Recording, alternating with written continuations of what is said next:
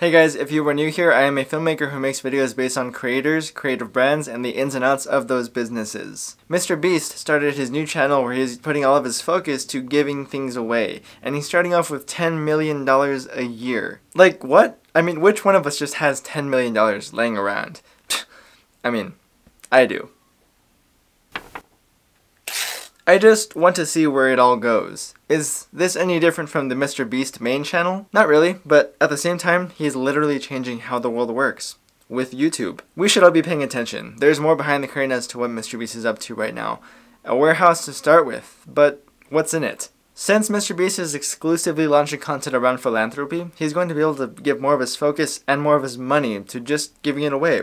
Not really much so promoting it in his videos for a challenge that you can win it from. On MrBeast, you know, that channel with 50 million subscribers, he built that channel off of insane ideas, challenges, stunts, and bringing people along into these videos as a kind of game show. They're there to win these prizes. The broadcasting around his persona will be more so tailored to the giving away of goods that is completely just due to fortune. It's almost like he doesn't even need to do these stunts anymore. He just wants to flood us all with cash and things from in this warehouse. But is he just going to stop uploading the gigantic stunt videos that got him to the fame at which he has today? Running all these channels, I'm sure it's a ton of work for Jimmy, and just knowing that the MrBeast YouTube channel is a full-time job on its own.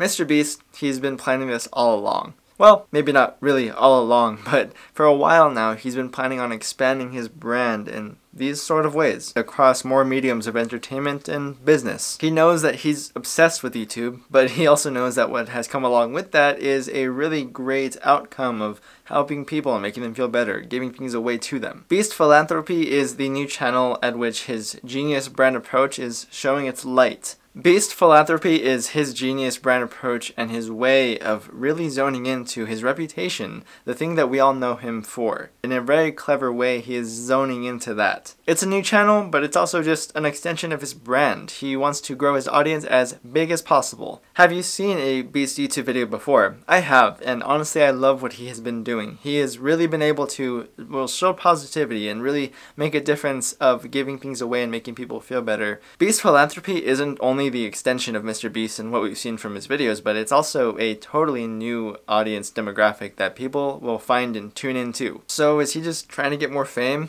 Or is there an actual backstory behind this as to how he is going to help everyone benefit from this new channel? Once more people start tuning in, he's going to convert those audience members into more money. More cash flow equals more things to give away.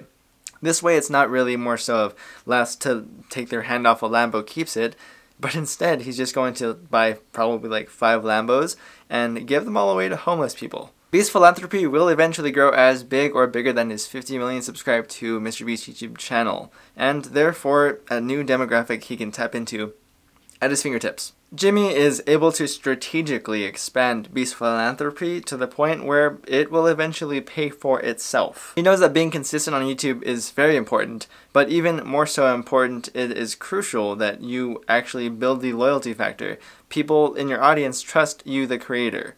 People like you and I, we need to really watch and see what he does with this new channel. It blossoms out from just this first upload. If he makes one wrong move, like showing a derogatory clip or saying something that we don't like, that could really stop the momentum and stop the growth of this YouTube channel. But if he continues being his genuine self and he continues uploading these videos, showing us what he's doing with his philanthropy channel, and he continues just using this brand the way it should have been used, then he's on his way. He is on his way to building the empire. But even if he stays consistent on this channel, or he continues giving this money away, or he continues posting content where we can see him giving this food away, that still only ensures the growth of Beast Philanthropy YouTube channel. A place where we can all continuously see how he impacts lives, potentially thousands of them, and it's all on camera. So he really needs to see and make sure that it flows really well, and the plans behind all of these channels are exactly what he intends them to come out as. To manage or sustain multiple YouTube channels like this, it's basically like running multiple businesses, which is not light work at all.